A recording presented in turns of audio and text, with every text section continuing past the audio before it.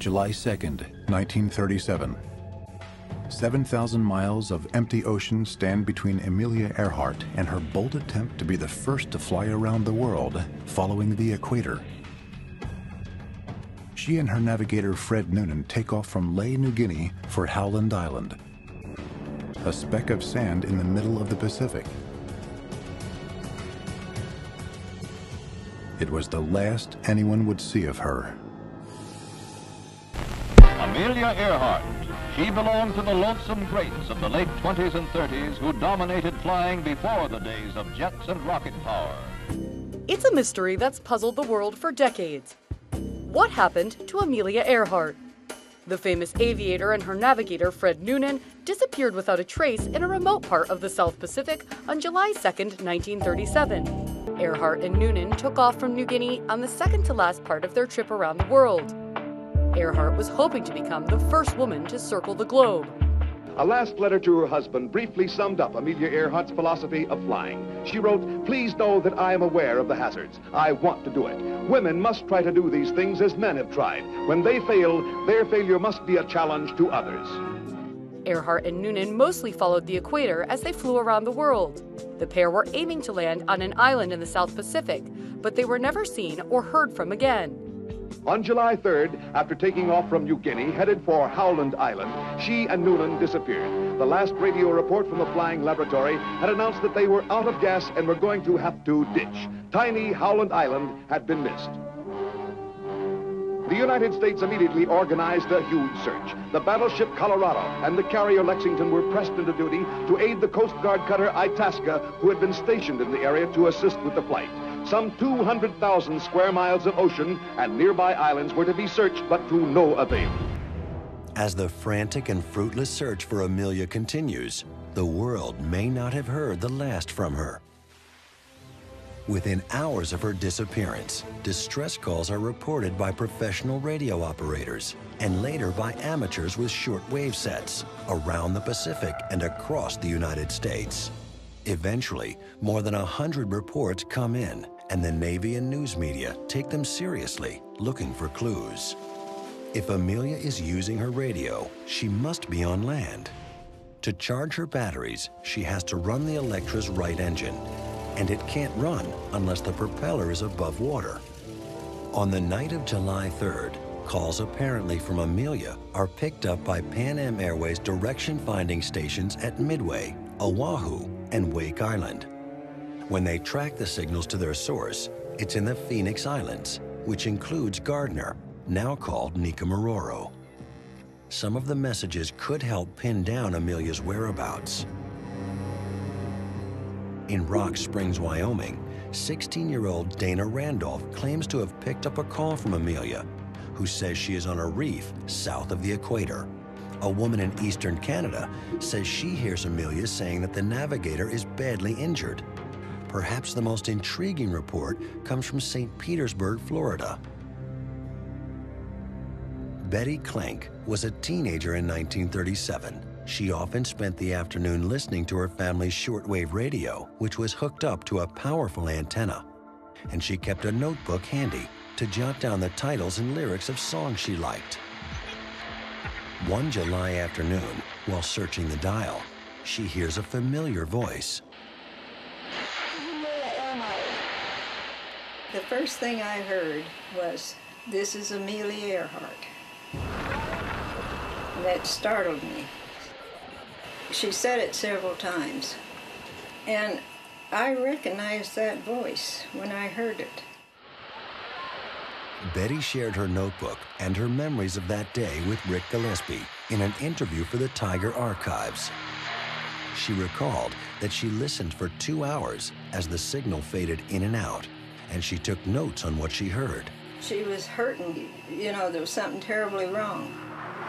It was a voice of desperation, of a woman in grave danger. Betty heard a man's voice too.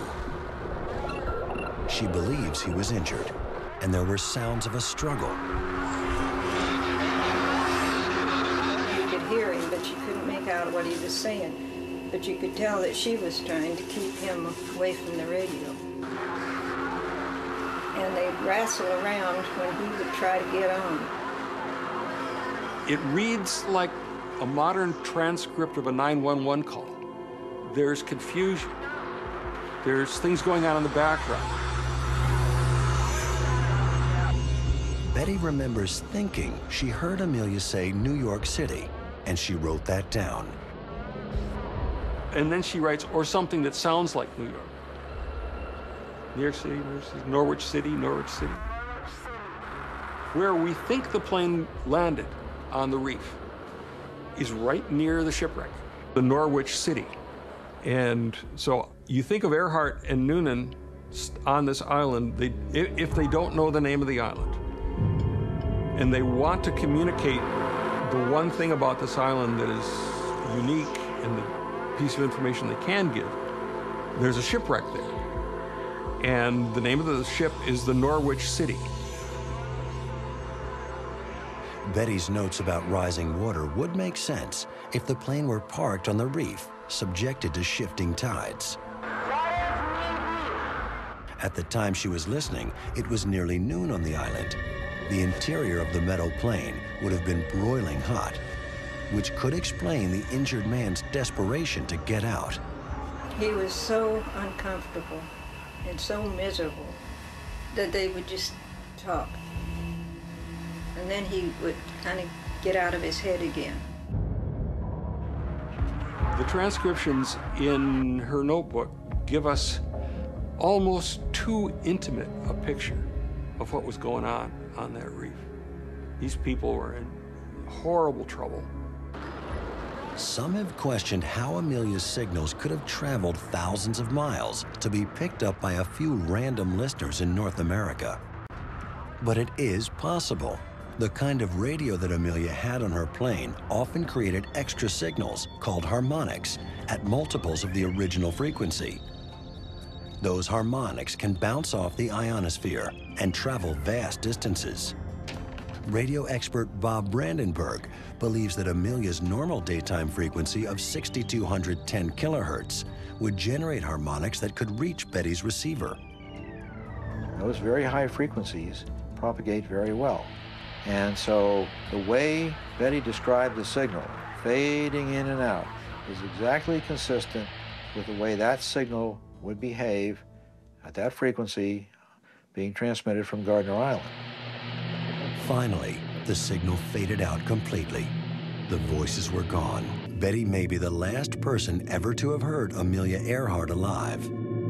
And if she really did, chances are good that Amelia was calling from Nikamororo.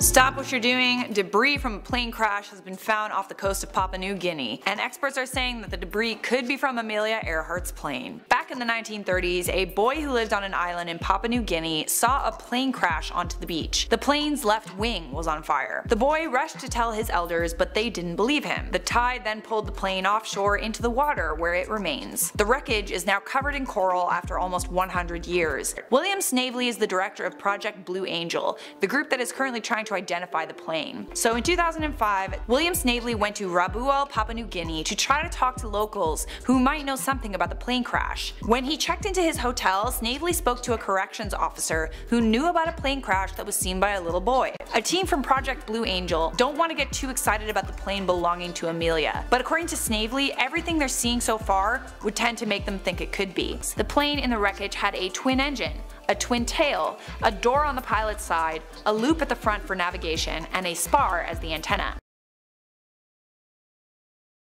Now, a world-renowned explorer is determined to help find them.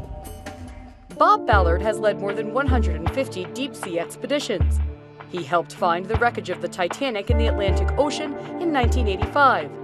Many of the details of the so-called unsinkable ship can still be seen, preserved deep underwater. Now, Ballard is setting his sights on finding Amelia. The National Geographic Explorer at Large will film the expedition for a 2-hour documentary. There are many theories about what could have happened to Amelia, from a crash in the Pacific to her capture by the Japanese. In 2017, that theory got a boost from a photo discovered in the National Archives that many thought showed her being taken prisoner by the Japanese. The photo was explored in a History Channel documentary, Amelia Earhart, The Lost Evidence. Experts say the figure in the photo has many similarities with Earhart. So we're looking at the distance from the top of her head to her underarms, and then from her underarms to her waist. Right. And we can say that looking at this, they all line up. The photo even had a figure some thought looked like navigator Fred Noonan. But it turns out that the photo was taken 2 years before they disappeared, sending researchers back to the drawing board. Ballard and the National Geographic team plan to search deep underwater and on land for clues.